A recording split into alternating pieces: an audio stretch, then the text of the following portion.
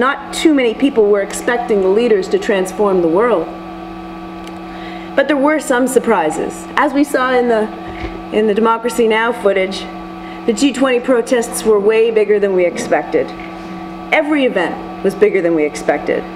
Despite the intimidation, the home visits, the press conferences announcing new weapons of the day, the walls, the fake laws, the fear.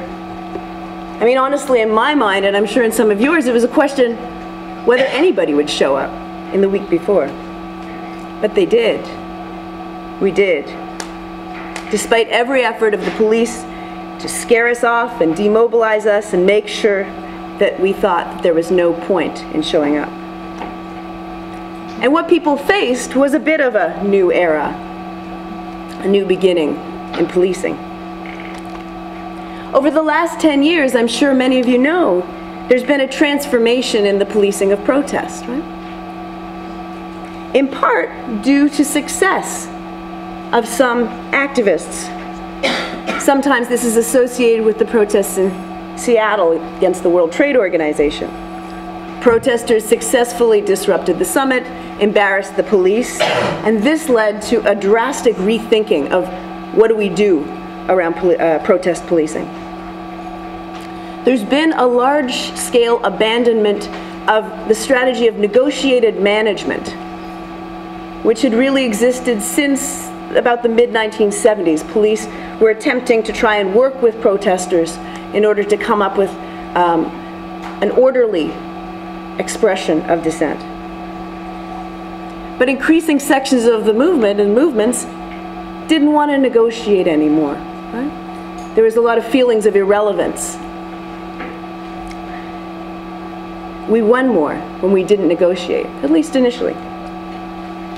So we see with that a shift towards more militarized policing. This is facilitated by the increasing power of private security and defense industry looking for new markets. You ever want a kind of a horrifying thing is go and look at the business plans for, companies like Taser. It's a good time. And so we see less lethal weapons, pepper spray, tasers, new batons, new shields, munitions, chemical, electrical, sound weapons being used against protesters.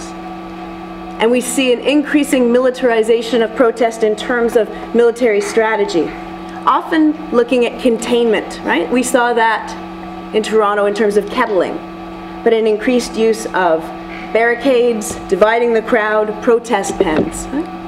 Sound familiar? And thirdly, an increased emphasis on intelligence gathering, use of new technologies, infiltration, and preemptive arrests. Now, this new approach was really sort of solidified after the attacks of the September 11th, 2001, which meant that anything could be justified, right, in the name of security. I could also say something more, but I'm not going to right now, around the use of immigration along these lines as well. Now, we saw this new era manifest itself in Toronto this past June at a summit where cost-cutting and deficit reduction was celebrated.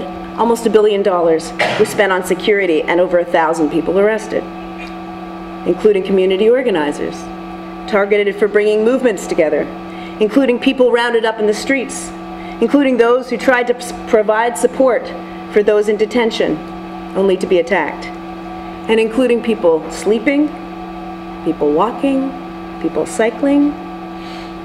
We saw this play out in Toronto this June, as the people of Genoa, London, Minneapolis, Pittsburgh have seen play out in their own cities.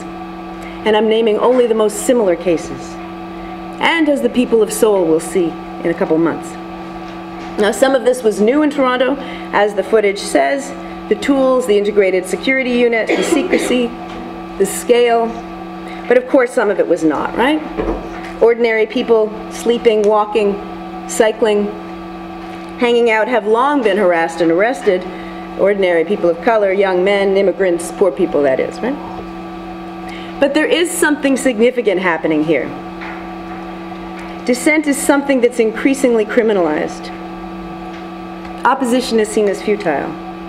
And Harper and McGuinty, even Miller and all of their opponents think they can get away with it.